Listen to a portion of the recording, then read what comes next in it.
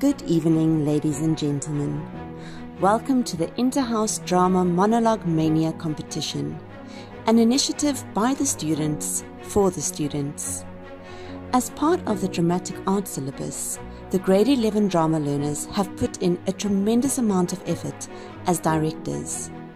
The collaborative process involved choosing themes, creating audition posters, marketing the event, organizing audition schedules, selecting the best candidates, coaching, directing, and even writing some of the monologues you will see tonight. This endeavor is an invaluable experience, as many of the skills required to succeed in the Fourth Industrial Revolution are cultivated and honed. Now, ladies and gentlemen, we welcome our esteemed adjudicators, Mr. Dareth Crawford, Mr. Scott Enslin, and Mr. Terence Bridget. Without further ado, please sit back and enjoy the show.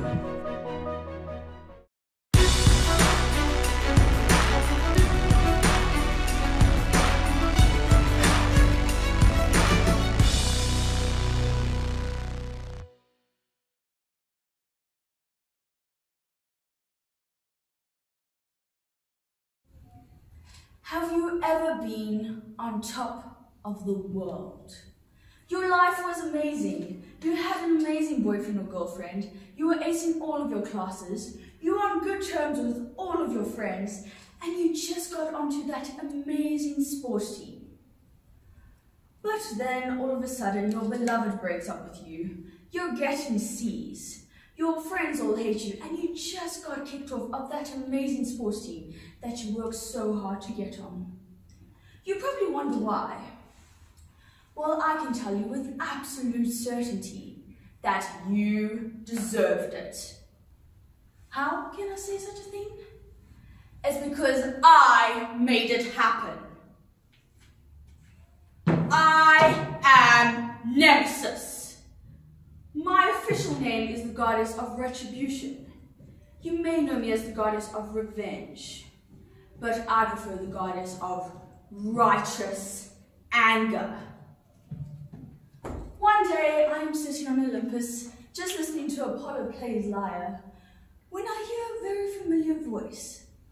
It takes me a second to realize it's my best friend Echo. Apparently, there was this really handsome young man who was walking through the forest, and she fell head over heels for him. However, he wanted nothing but to have her gone.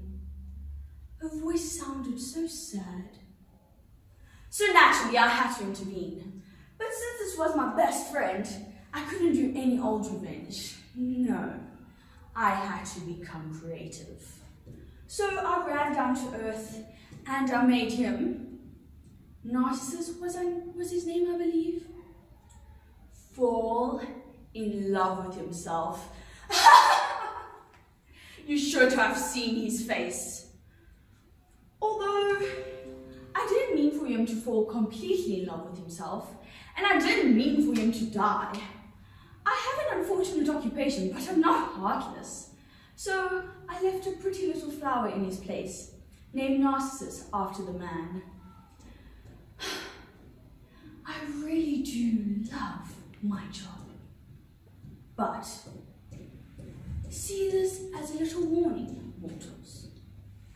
If you ever get on my bad side, then I might come knocking on your door next.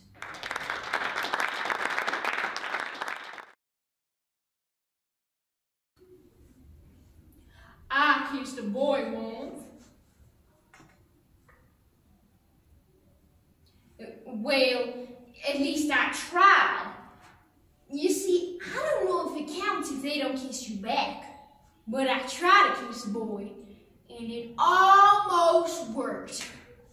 You see, we don't go to town very often because Grandma isn't too fond of those mortals. Ugh. Plus, there's not much to do or look at there anyway, so. But on Earth, there's a boy named Hercules. He's the hero of that planet. Oh, he does it just right and always saves those mortals. And he's got red hair, green eyes, and freckles all over his face. And Hercules is so nice. He always says, "Thanks." And, "No problem. I'm strong." And if he says, "Have a nice day," you do. That's how damn good he is. And I've always wanted to be close to Hercules and talk to him without ram around.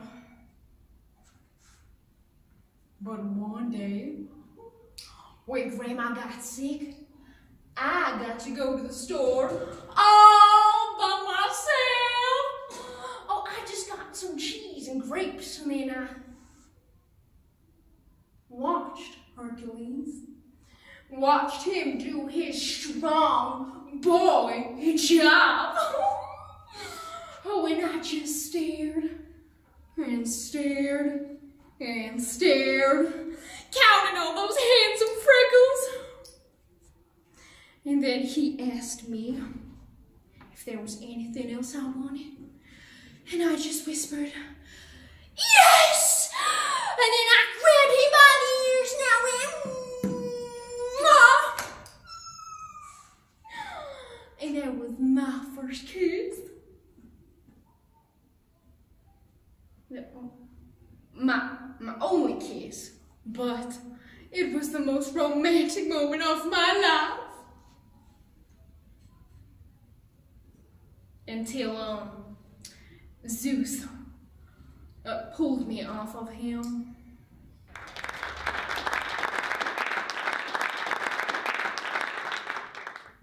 Why doesn't he come?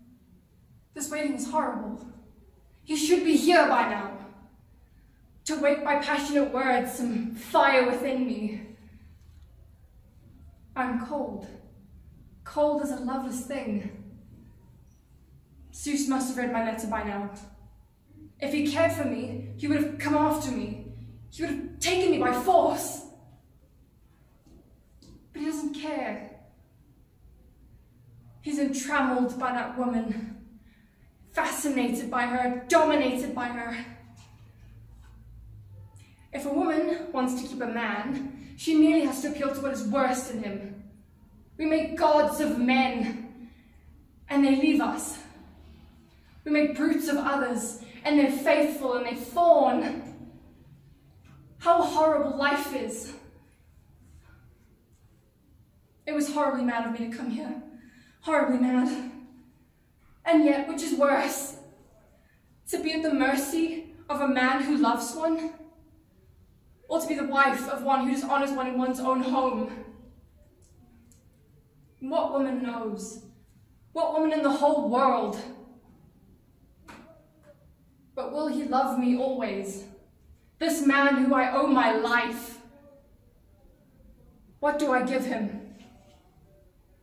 Lips that have lost the note of love? Eyes that are blinded by tears? Icy heart and chilled hands?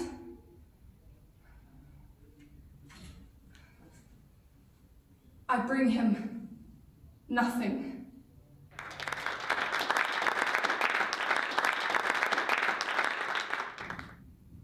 Then, looking at him darkly, he who gathers the clouds spoke to me. Don't sit here and whine, Ares, you double-faced liar. To me, you're the worst god to ever hold up Olympus. Quarreling in your heart is dear to wars and battles and... Do you think I'm being a drama queen? No, actually. That's the exact words my father said to me, thunder and all. And he says I have anger issues. Then why am I here, Doctor? Answer me that. Okay, so I killed all those people. But they were cheesing me off. I mean, calling me daddy's boy and sissy pants. It's hard being the middle child. My mommy never loved me. And there is that whole issue of Hera being my mother and my aunt. Well, yes, it's confusing. What am I supposed to call her? Mommy, auntie? Has my father no scruples? Didn't I fall in love with my sister Aphrodite? Well, yes, but it's a genetic thing, you know, runs in the family, if you get what I'm trying to say. But the real issue, is Athena. Now she gets my blood boiling, always outsmarting me in wars, and her armor is more expensive than mine. I mean, I got the hand-me-downs. I'm sick of it. Do you think I need an urban or rescue? Well, if you think it would help, Doctor, I'm just, you know, actually quite a lovable guy. I didn't mean to kill Adonis. He was just, so naive. I mean, he couldn't see it was me, dressed up as a bull. What an idiot. That guy was all looks, no brain. He deserved to die, in my opinion. I mean, see, all my deaths have just reasons. But I'm just a boy, standing in front of his father, asking him to love me. No, I didn't take that from a movie. It's from the depths of my heart instead. But I've made up my mind. I'm joining forces with Atlas, and I'm overthrowing that old thunder thighs. There's only one thing left to be done. You won't say anything? You'll keep your mouth shut? Oh, shame. Can't trust you now, Doctor. Send me the bull from Hades.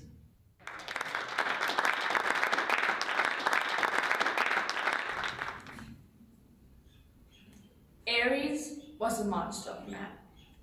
Self-proclaimed, the king built his throne on his children's sorrows.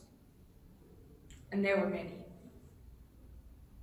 Seems like we were always crying back then, always wishing that our father had left us like all our friends' fathers did.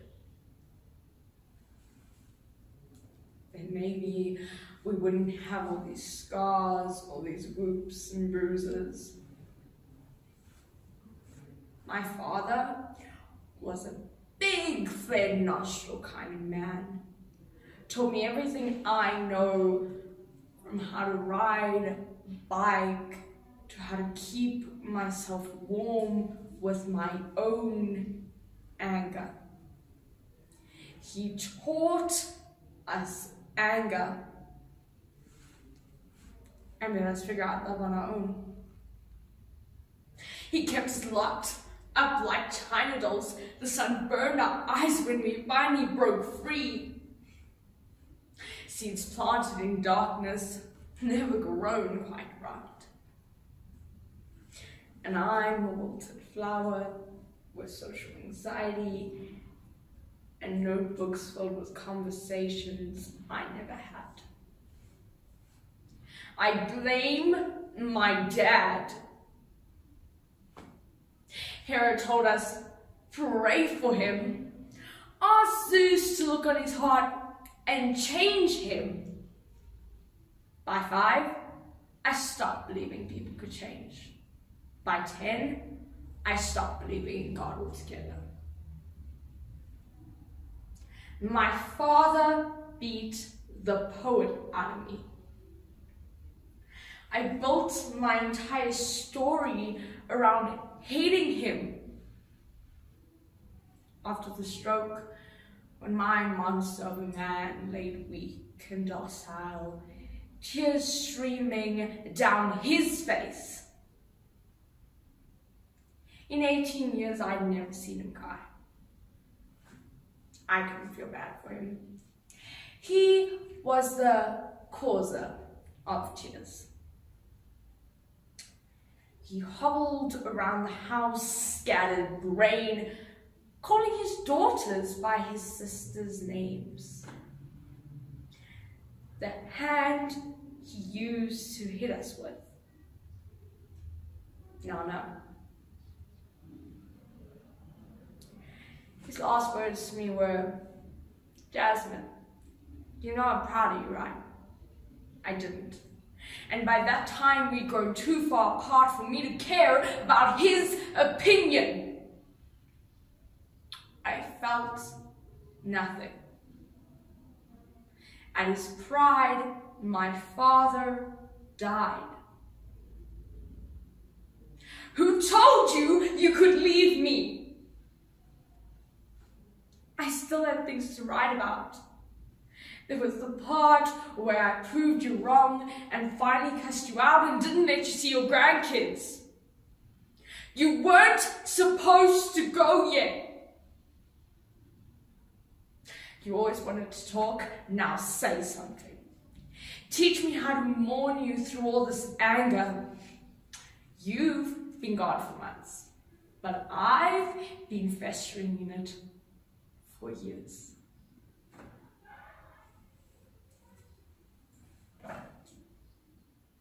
Now who am I supposed to be without my enemy?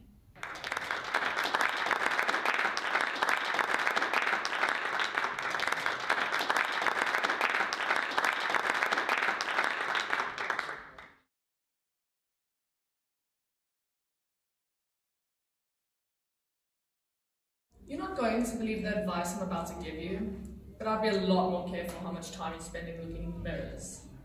And no, I'm not saying you look like a weird-looking toad or anything. No, no. Around last week, I got up. I started doing my morning routine, and you know, the usual, doing some morning affirmations, washing my face, preparing myself to be a baddie. And then I look up, and you know what I see? My reflection moving. I start freaking out. I'm thinking, why is it moving? I'm not moving. Why is it moving? I'm not moving. I'm not moving. Why is it moving? And then it grabs me, and it pulls me inside of the mirror. And it's actually nothing how you think it would look like.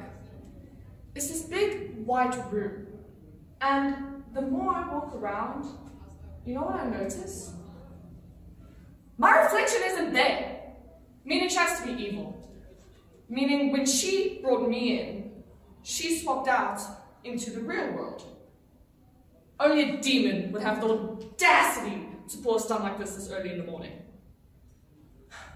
I start banging to get out this mirror. I'm like, get me out of here, I'm stuck in the mirror! And no one comes, so I give up. And all I can think then is, will I even get out of this mirror? And if you're going to trap me in a parallel universe, at least let me bring a friend. Well, never mind that, let me bring my phone. It looked like they had cool Pokemon there. And that's not even the worst of it. I find out what she's doing while I'm in this mirror. Okay, so it's the usual stuff, you know. She's talking to people, she's at my school, talking to the guy I like, telling him I like him, getting rejected. And she doesn't even make my bed.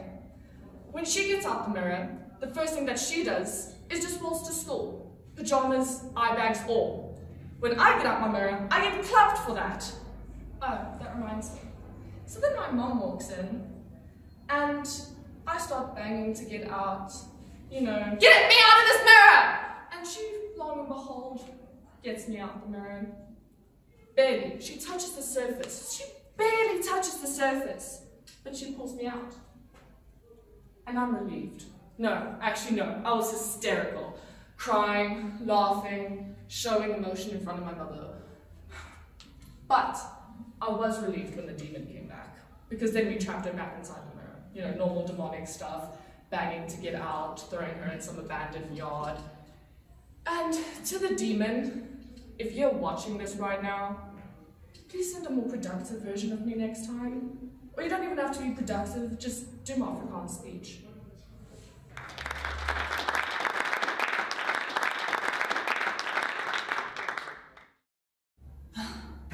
Family. There's something else, am I right? Okay, like my mom. So the other day she says to me, Erin, we're having guests over. You better have your room clean and 5.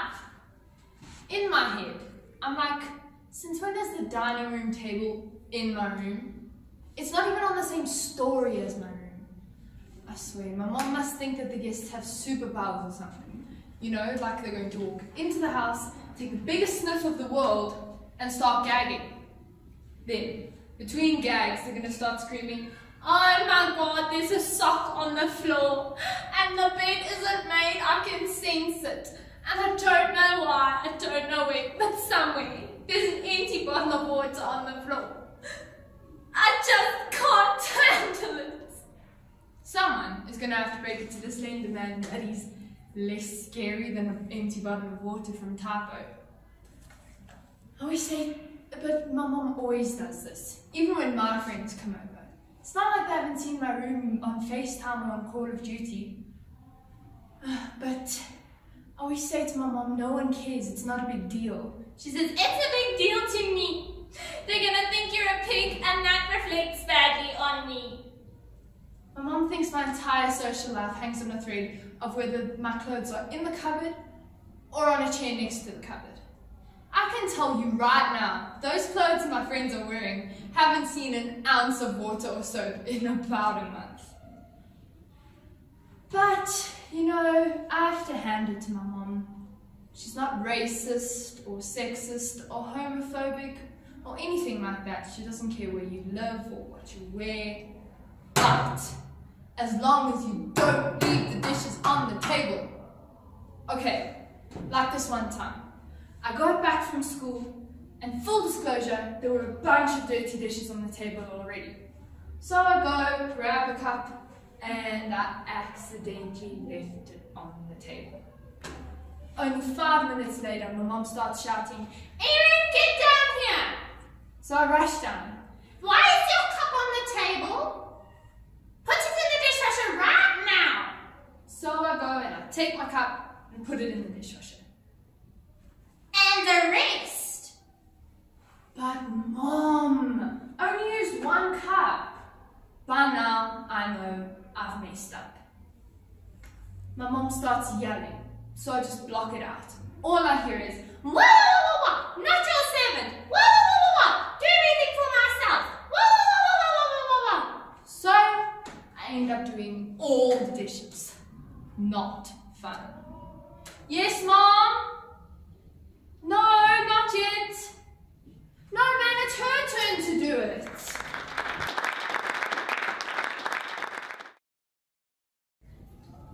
I used to believe that I could understand girls. Always knew what they were saying. Always knew what they meant. But that was a long, long time ago. I've soon come to realize that girls are impossible.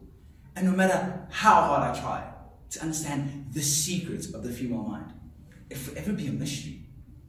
At first, I thought they wanted romance, chivalry, you know, the chocolate, the boombox outside the window, even a love letter. So that's what I did. I put chocolate and a love letter in Tracy's locker every single day, without fail. What's not romantic about that?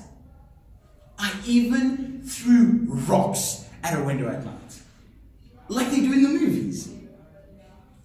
But instead of kisses, I got a restraining order. And my parents received a bill for her broken window. Looking back at it, I probably should have introduced myself before doing all those things. After Tracy, I fell madly in love with Kate. And I was determined to do it right this time. So, since my first approach was a failure, I took to the internet. And this time, they were saying simplicity and lightheartedness is key. And I shouldn't be too much of a gentleman because men and women are equal. And simping is unattractive and will lead you to getting played. So I asked Kate on the date. I was about to go pick her up. Then I remembered the rules. So I told her to meet me there. I made sure not to bring flowers. And when it was time to pay for the food, I let her take care of the bill. on our way home, I almost slipped. When I saw her shivering and shaking, instead of giving her my jacket, I said, "You sure look cold. I'm sure glad I brought my jacket."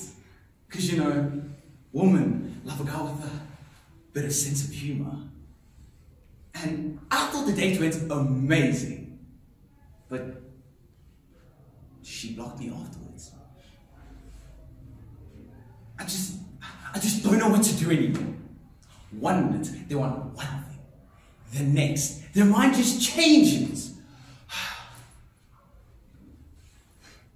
Right now, I have this thing for time. It's pretty simple. She's into, what is it again?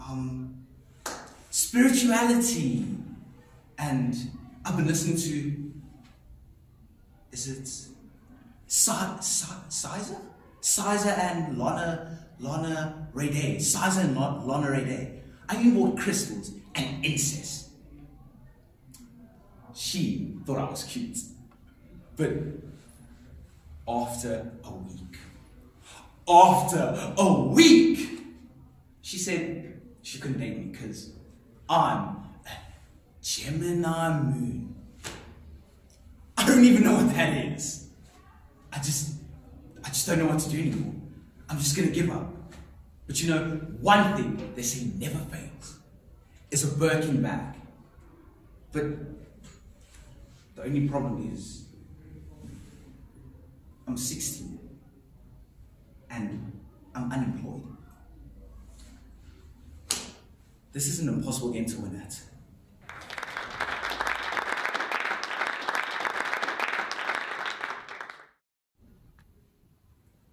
I remember the day before quarantine, when we all thought it was a joke. We all thought it was some desperate plot created by pharmaceutical companies in order to create panic and suck the money out of everyone.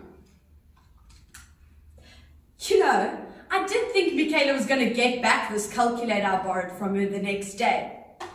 And things with me and my crush were finally heading somewhere. After all, that was the first time he's ever made eye contact with me. I remember the day it all started.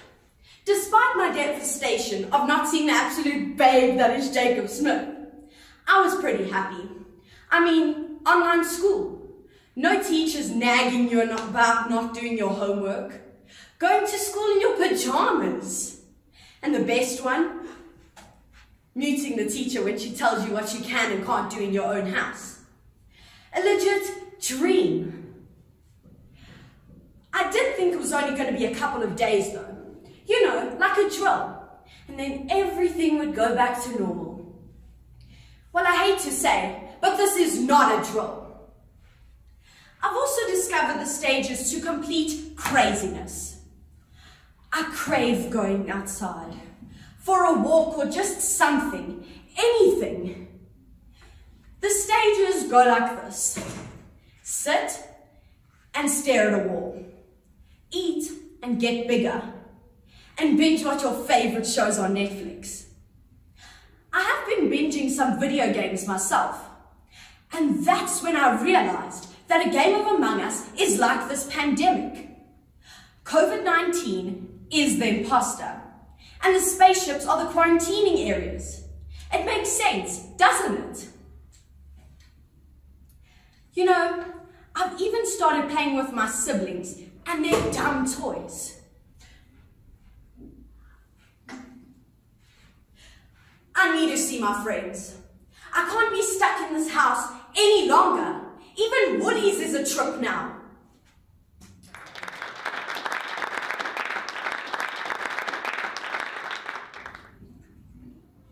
Alright girls, off to bed. There's school tomorrow. Lights off. Okay, fine. I'll tell you guys one bedtime story. And it's a funny one, I promise. So, there were 3 girls. Just like all of you. Jenny, who was obsessed with being a Visco girl. Amanda, who would not stop making TikToks. And lastly, Skylar, who would never leave her room besides for food. The three girls wanted to go on an adventure. So they decided to go to this old abandoned treehouse a few k's away from their home. Amanda asked Skylar if she could drive them there, but she responded with, "Child, don't you remember when I was taking that driver's test? I totes rammed that pavement. I'm such an asparagus." You know, now that I say it out loud, maybe that's why I didn't get my license. You know, because your mum is... Are you guys even listening? Jeez, okay, I'll go quicker. So the three girls decided to start walking. They found an amazing spot where Amanda started to pop off for the gram. Her sisters were the ultimate hype women. She gave them a little bit of this, a tad of this, and just a hint of this. So after that, they carried on. They found an amazing hammock that Skylar really wants to take a nap on. But her sisters were being salty and insisted they ain't got time. So they walked on and they found the abandoned treehouse. So Jenny forced her sisters to do the renegade. I'm not doing the renegade, it's your bedtime, for her TikTok. But little did they know, they were in a hectic treehouse that could not stand children doing TikToks. They were suddenly shrunk and placed in Amanda's pop socket forever. They probably got cancelled for ghosting everyone. Lol. Okay, I've spilled the tea. Off to bed, for real.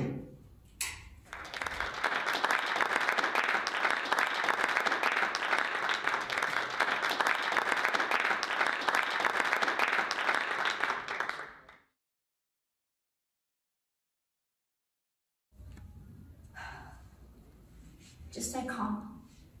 Deep breath in. Deep breath out. You can do this. Here she comes. Hi, I'm Sarah Wilson. But of course you knew that already. It's so nice to finally meet you, Mrs. Abbott.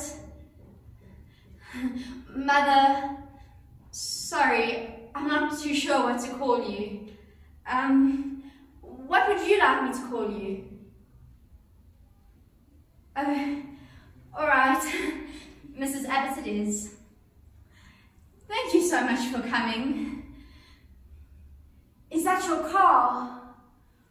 Wow, it's gorgeous.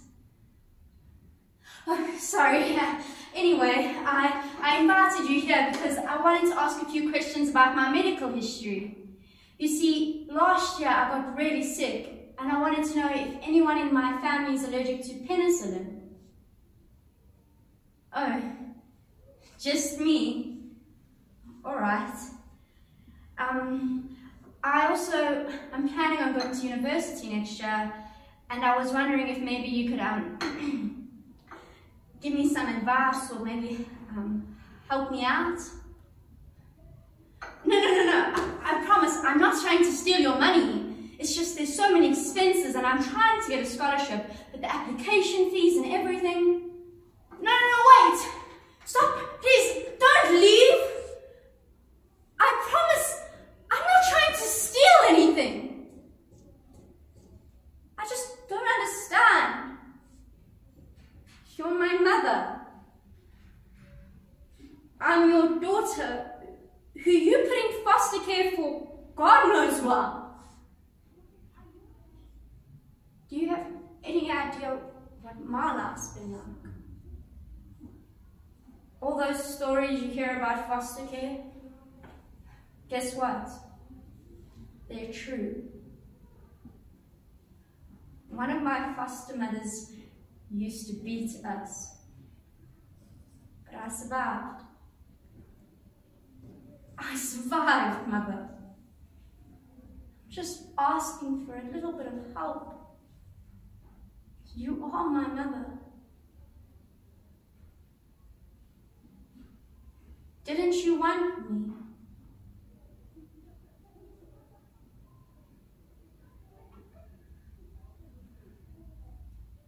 A mistake.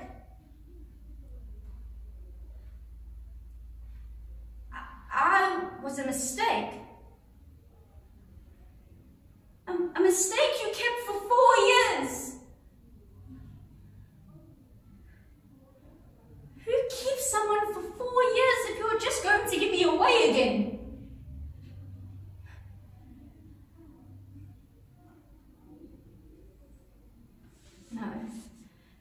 Don't worry. I won't call again. But I am not a mistake. My mistake was meeting you. Goodbye, Mrs. Abbott.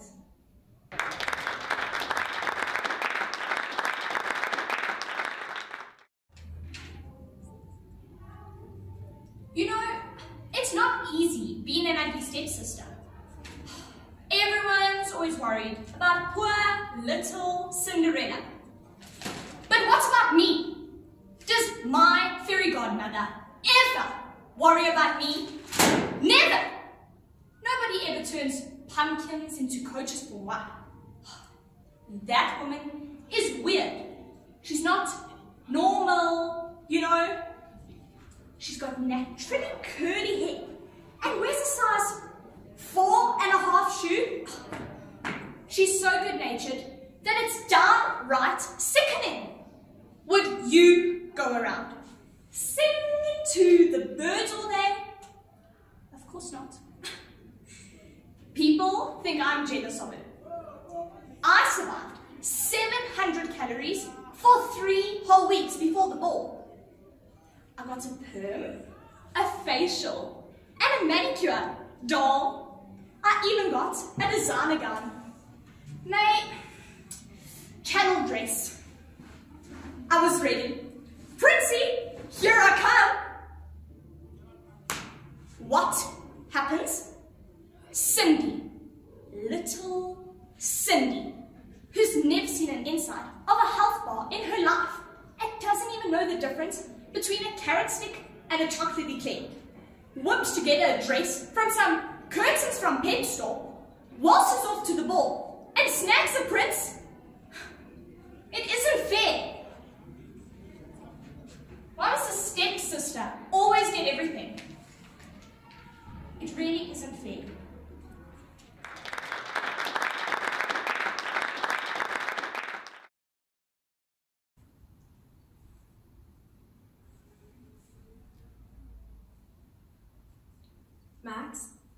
Max, hi, it's Brenda. Listen, I can't come into work today.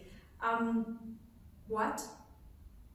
Wait, just let me explain. It's my daughter, she's, sick. What do you mean? Well, I have to care for her. Look, I know I've been on thin ice, Max, but this is something I can't control. I can't get a babysitter. My mother's in the hospital. There's literally no one I could call. Nothing you can do for me. Come on, Max. With my mother in the hospital, I'm going through a divorce, my daughter is ill. What would you have me do? I am committed to this company. I am a great worker. I've been working for you for over 10 years.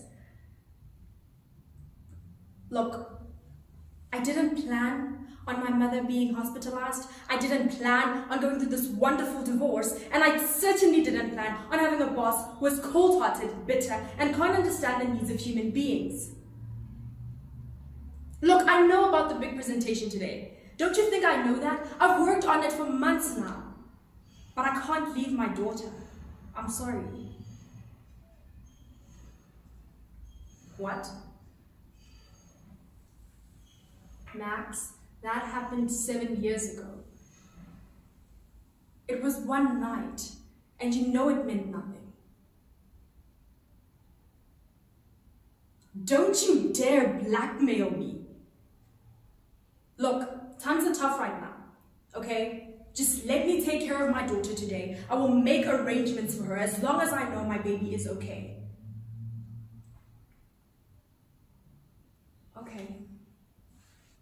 Okay. I'll meet you at the hotel on Friday night. Just let me take care of my family today.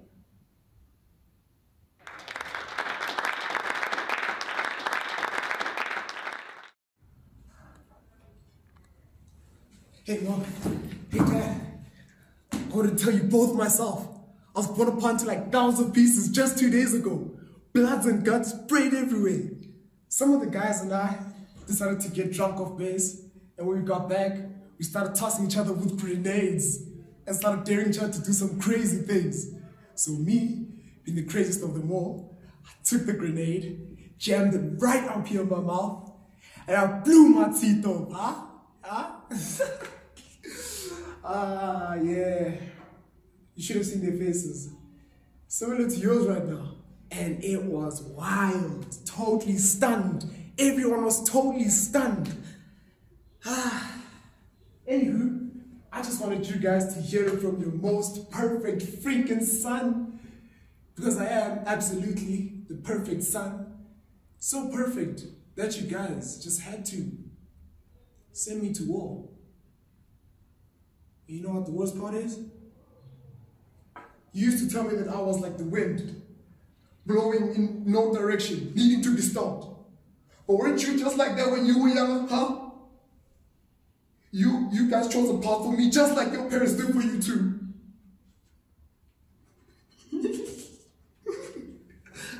Ah, shucks.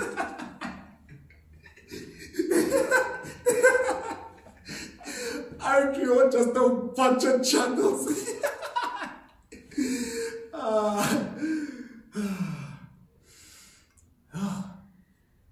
The chicken smells really good, Ma.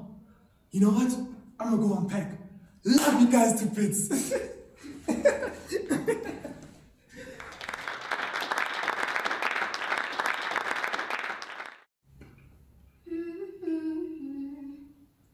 I ate them. That's right, Charles. I ate our divorce papers. Had them with ketchup. It tasted surprisingly good.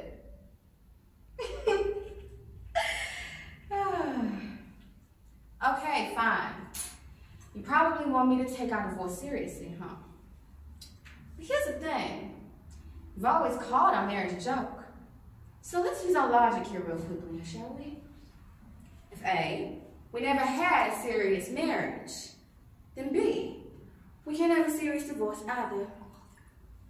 No, we can't. This whole thing, it's a farce.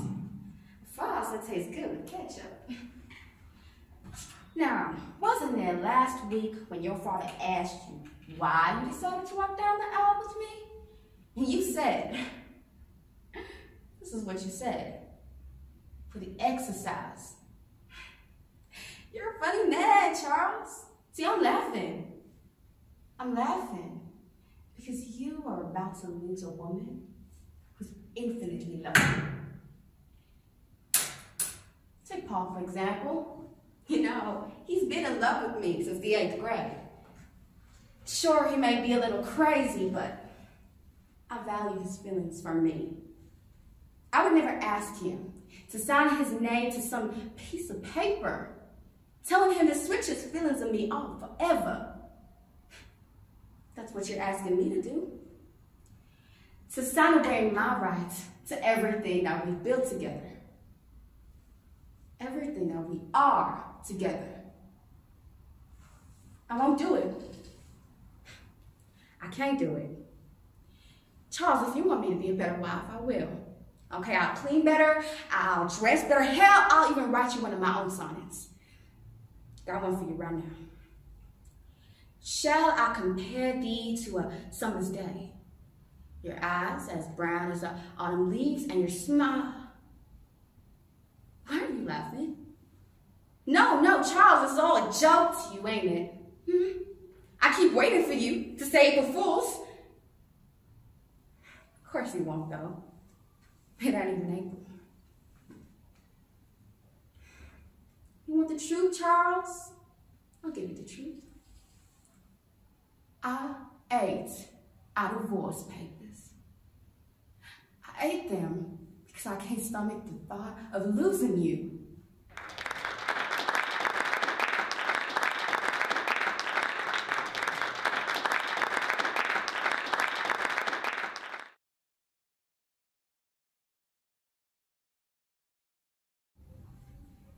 They always said I was stupid when I was a child. Stupid and slow. They used to say, don't let Greta do it. Greta would take all day, and sometimes Greta never seems to take in anything you say to her. Didn't they see, all of them, that made me more stupid and slower? And then, you know,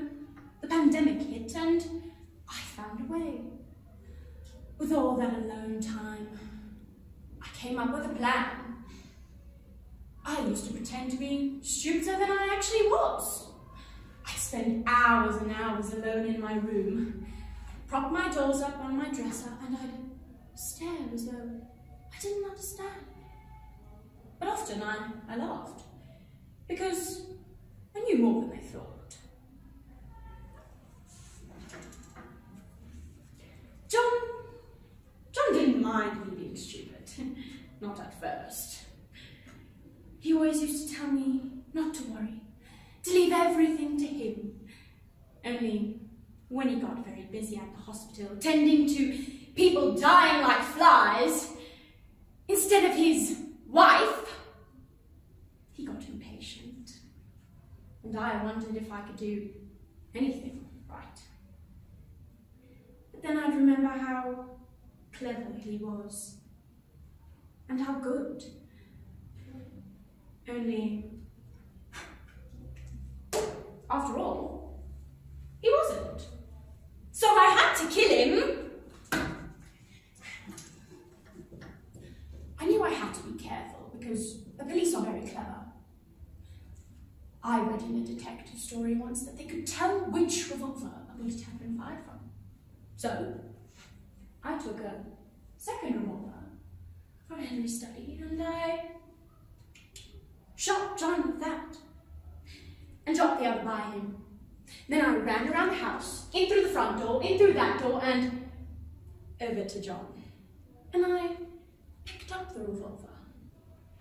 I thought, you see, at first they'd think I had done it, but then they'd find that it wasn't the right revolver, and I'd be clear. But then I was meant to put the revolver I had shot John with into the film woman's house. But she had left her bag, so it was easier still. I dropped it into that later on in the day. But then when I realised that they hadn't arrested her as all the police and detectives were dead, I had to kill her off myself. It was because of her I had to kill John. And now I'm alone again, with the company of my dolls. Imagine how much more clever I'll be now.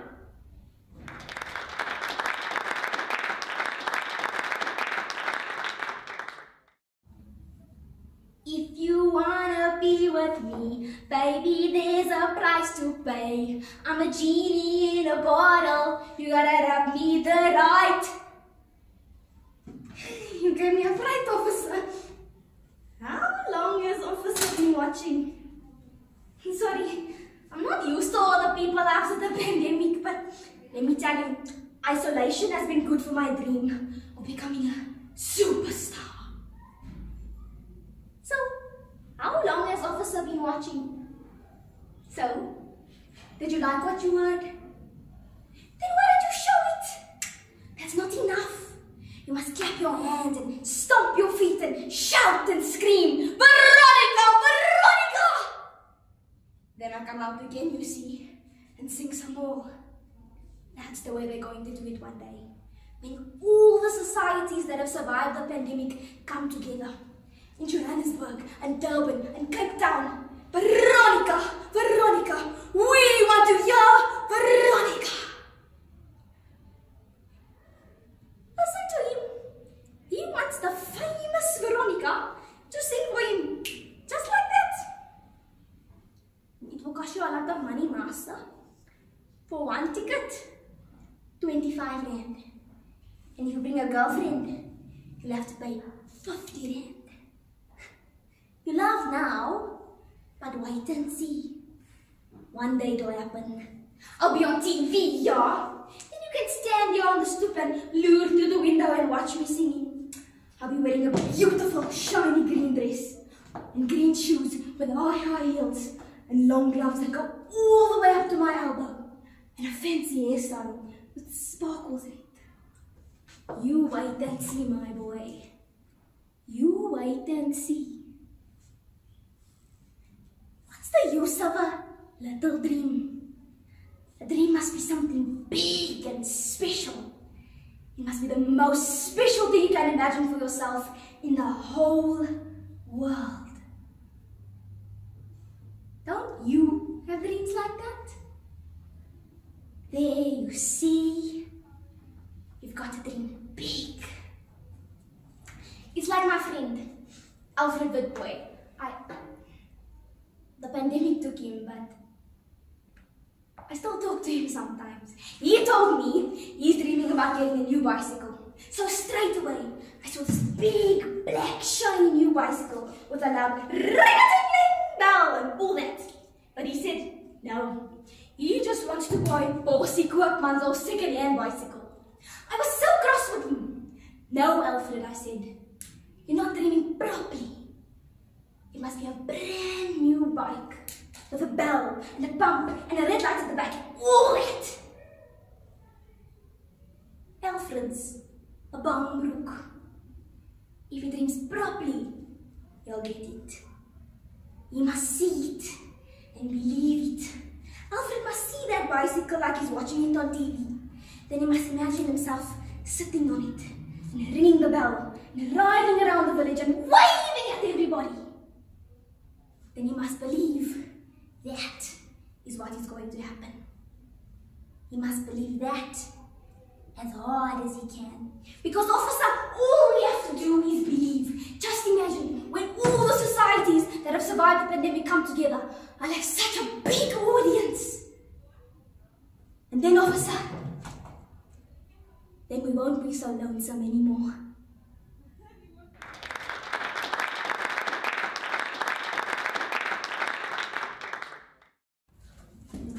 No, man, really. I know I'm late again, and you're an absolute saint for waiting an hour for me. Oh, no. Can I sit down? Okay. Okay. Listen to me. I really didn't know we were meeting at 6. I thought, remember yesterday? You said 7, right? I know you're not going to believe me, but I really didn't get those changes you made to my calendar. I know this has happened before, and you probably think I'm some sort of a flake that gets off by making you wait. But I don't. I genuinely don't. You see, Dan, I really like you. I like the way you make fun of my penguin socks. How I have to sometimes search up those big words you use in your emails. I like how you'll take me to a vegan restaurant, although I know you love your meat. How you'll listen to my pop music with me and pretend to dance along, although you'd rather be listening to your old man jazz music. I really like the way you look at me. How you take off your glasses because your eyes, they make me feel warm and safe. Like we're sitting by a fire pit with a blanket around us. Maybe drinking hot chocolate. But Dad, I really like the way you make me feel. I'm always happy when I'm with you. My stomach's nervous when I'm around you. But, you see, I think that that's a problem because I haven't felt this way towards anyone before. I want to be your number one, the hand, your sanitizer. I want you to want to be with me, and only me.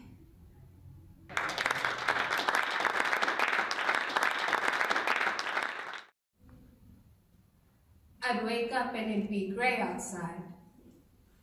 It had been grey for months now. It had been raining. In another life, I might have loved the rain. But in this one, I was pulled down by anxieties and fears that now, in our shuttered world, peck at my brain and my stomach. It created tension that lived like a great hulking creature whose claws dug deep into my neck and shoulders. I'd wake up to the sound of rain. I'd try in vain to stretch, only to meet walls upon walls. I couldn't do it. It wore me down and defeated me in ways that steered the ship in a storm never will. But those walls that I pushed up against exhausted me and frustrated me and threw me into anxiety and depression in ways that I was not prepared to weather. I'd wake up to the sound of birds. Sky still angry, the clouds still gray with the wet, dark, vibrant blues that worked through it. There was a cacophony of music right outside my bedroom window. The birds, they did not know how the world had stopped, but something had happened outside. The world had stretched, changed, disassembling itself. The grayscale pixels blur and reassert in real time. It was then that, under my feet, I felt it. It was a damp earth filled with warm promise, when just a couple months ago, it was dark and frozen. My body yearns to stretch, to move, to give in to the promise laid before me.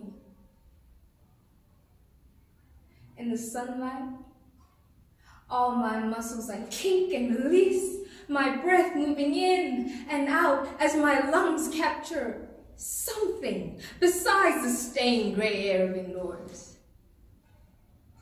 No, there is something resembling hope in every breeze. I breathe in. My body fills with the colors around me in a world that is suddenly so pigmented that I can't take it in all at once. May the gray world that grinds and devours us whole be no more. May I listen and breathe and heal. Amen.